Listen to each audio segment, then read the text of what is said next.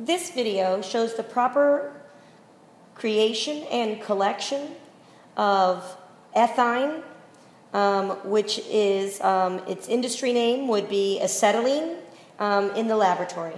I have already placed my test tubes fully submerged underwater in my pneumatic trough.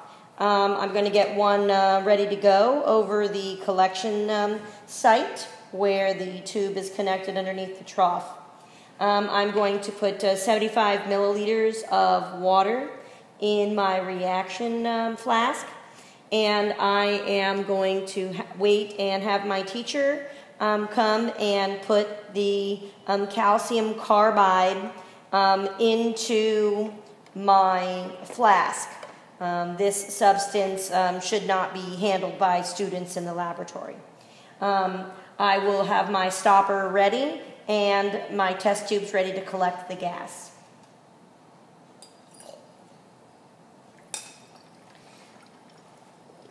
When the test tubes have filled, if the production is coming out quicker than you expected, then you can collect all of the tubes before stoppering it.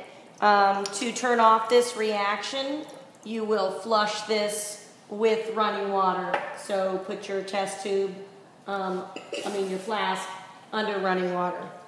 To stopper up your test tubes that you've collected now, this is a little bit backwards, but they were coming out quickly, and I didn't want that to be going into the air. So once again, underneath the water, you put your stopper on under the water. So you just bring it over. The water is stoppering it up right now, acting as a natural plug until you get your stopper in there.